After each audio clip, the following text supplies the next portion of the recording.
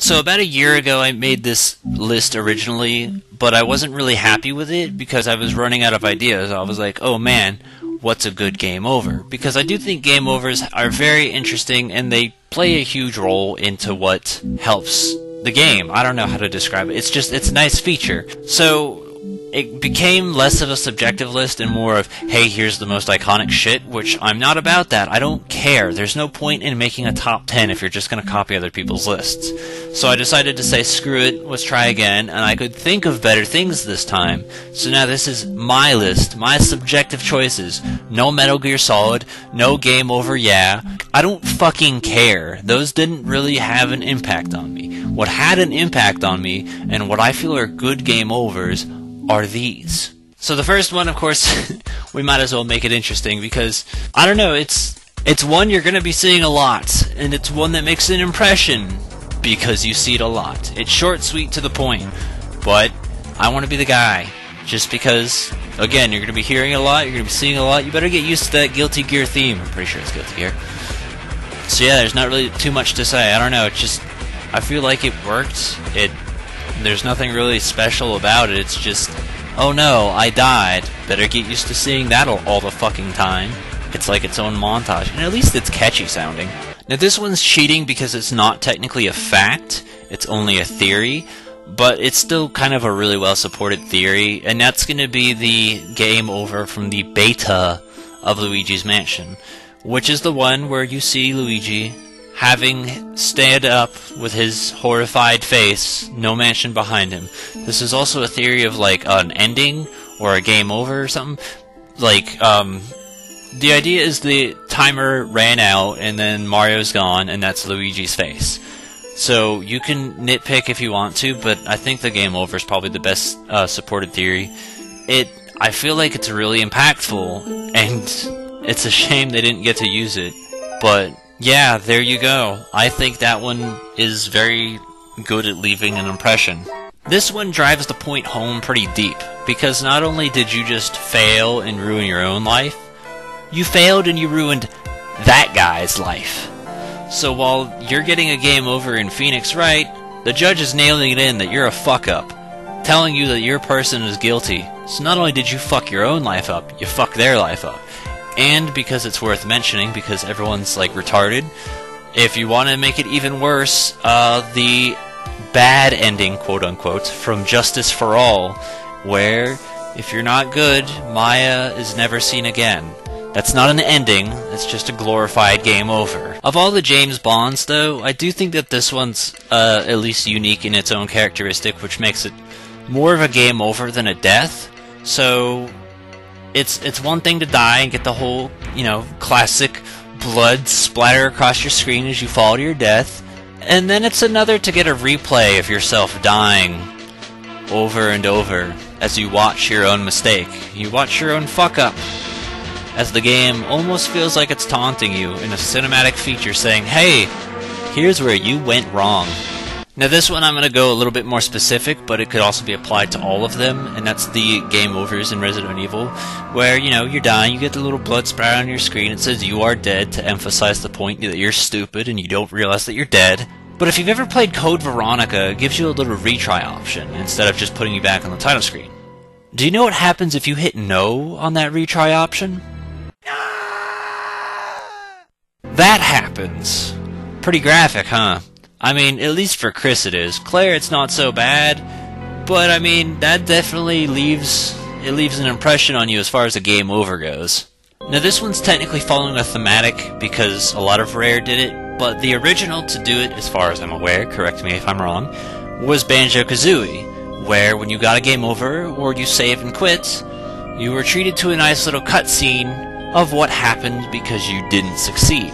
This also comes back in Donkey Kong 64, where you can see K. Rool blast away the island, or in Conker's Bad Fur Day, where you get to see yourself live as a table leg for the rest of your days, varying on how you died. But since Banjo is the one that, as far as I'm aware, was the first, Banjo's the one that we're going to give it to. I'm not cheating because I like Banjo. 1998 happened first.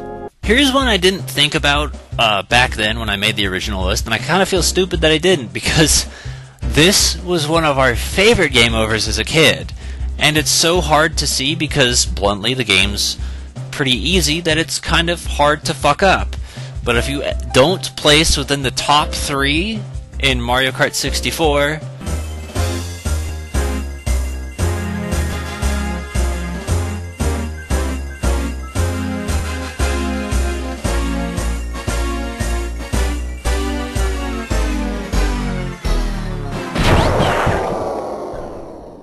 you get bombed. That, as a kid, was... I don't know how the hell we figured that out, but we figured that out. So it was always this ongoing joke and always this exciting thing that whenever me and my brother would win, we would look at the 4th place person and say, oh, who's getting bombed? It was exciting to us. It was entertaining to us.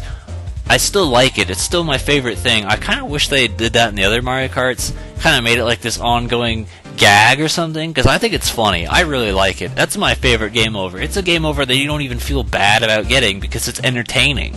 That's pretty much all there is to say to it. At least I'm not going to get mad at it.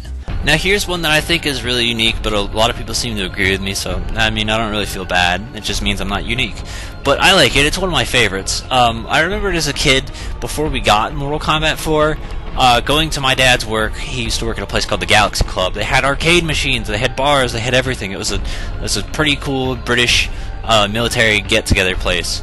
And one of the ones that me and my brother would always go back to was Mortal Kombat 4. And generally, when you left the machine idle, it would show this preview of your character falling down the well.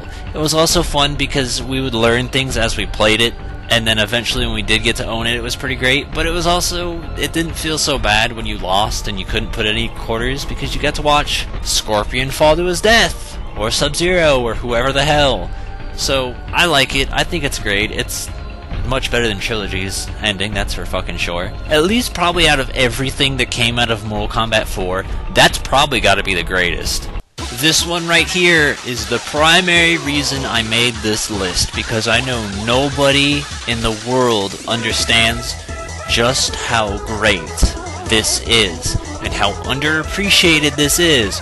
Look at anyone else's top game over, look at your stupid Ninja Gaiden, your stupid fucking Solid Snake or whatever. It doesn't top this. This is the best. This is the greatest.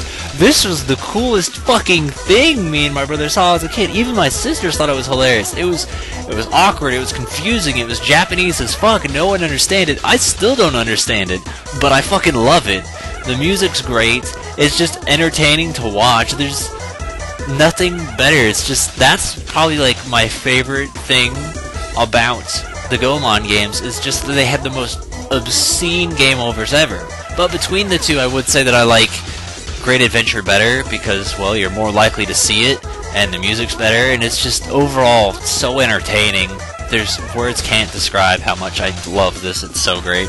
Now this one's probably a stretch as far as a game over goes. As far as I'm concerned, it's a game over, and that's gonna be when the moon crashes into the earth in Majora's Mask. Because that's more than just a death. That's watching the world literally crumble as you get to watch it from the distance and know how much you failed. It's not just the idea that you died, it's the idea that everybody died.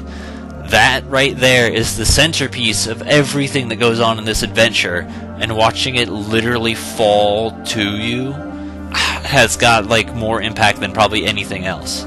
So yeah, you could argue death, but I feel like it's the closest thing to like a real game over that Zelda has, because it's obviously the most impactful out of all of them. So there you go, that was my choice. Those were my subjective choices as far as my favorite game overs go, instead of going with, hey, what's like, iconic or whatever, because I don't care. I don't think it's a good idea to do that. But I know that I've said like lives are a dead concept or whatever, but it does feel kind of weird to not have things like a game over.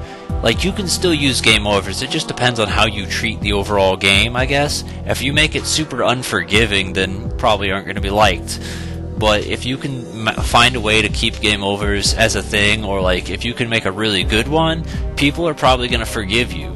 It's just, you know, no one likes to repeat doing shit over and over again. That's about it. But that's all. You can tell me your opinions, your thoughts, your favorites, whatever. I did it because I thought this was unique and I wanted to do it. And I'm leaving now. Goodbye, Chase4R. I'm hungry.